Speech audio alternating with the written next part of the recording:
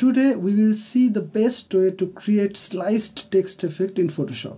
Hey guys, I'm Ashim. You are watching Asimpixels. Let's start.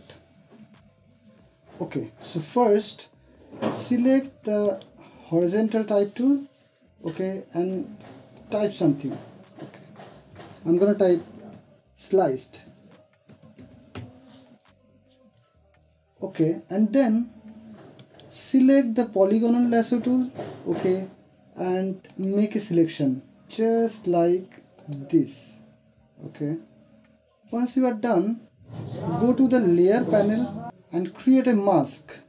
Press Ctrl J to copy the layer. Press Ctrl I to invert that copied layer. Okay, and then select the move tool and move the lower part of the text just like this. Okay, once you are done, create a new layer. Okay, and press Ctrl and click on the thumbnail of this copied layer. Okay, just click. You see, it creates the selection. Now select the brush tool.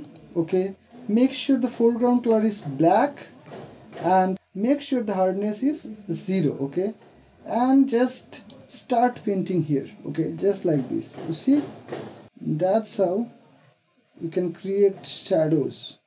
Once you are done, press Ctrl D to deselect, and yeah, we have successfully created the sliced text effect, right?